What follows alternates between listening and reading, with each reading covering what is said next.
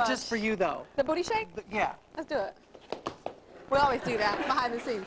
All right, Jay, I don't want to beat around the bush. I know that you have, I don't know if we want to call it an insecurity or whatever, but whenever people see Jay on the street, they're like, wow, you really are a lot taller than the girls. You look short on television.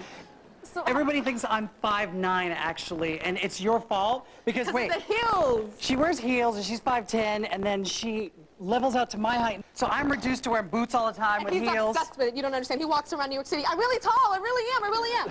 Well, I think we can fix this. I'm here to help you out. Bring it out, guys. Uh-oh. Yours. It is a height chart. Okay. It's a height chart. Come over here, Mr. J. Come here, precious. This is supposed to be 5'10"? Yeah, that's me, 5'10". Look, that's 5'10". Abe Lincoln is 6'6". Shaquille O'Neal is 7'2". So we want you to stand there. Okay.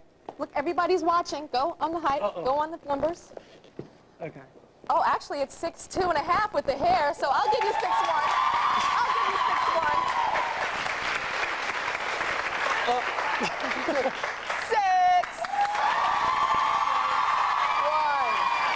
So I am taller than Tyra. 6'1". Yes, okay.